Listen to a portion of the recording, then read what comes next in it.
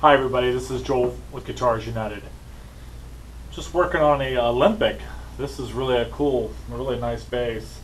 It's mahogany and it's got a three-piece maple neck, and it's a solid neck through body.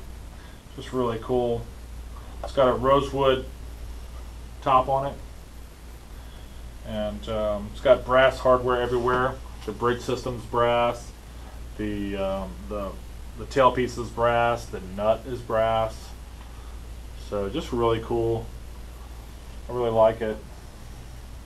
It's just a high quality bass, ebony fingerboard on it. We just got through doing a neck adjustment on it, and really what's going on with it, on these type of necks, they have a dual truss rod, so you have adjustment for your bass side and adjustment for your treble side, and so it just makes it really cool. You know, that's some of the things you get when you get a high-end bass.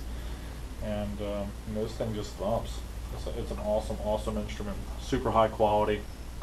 You can tell by the fit and finish of it. And you know, this is a USA bass. You know, completely adjustable.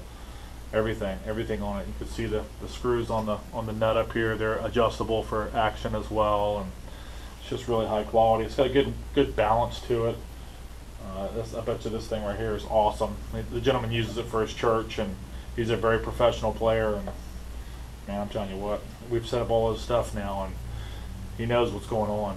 So this is kind of the cool stuff that you see out there. I don't know what year this is, or I'm not too familiar with Alembic basses, but we are familiar with the science of what makes these things tick.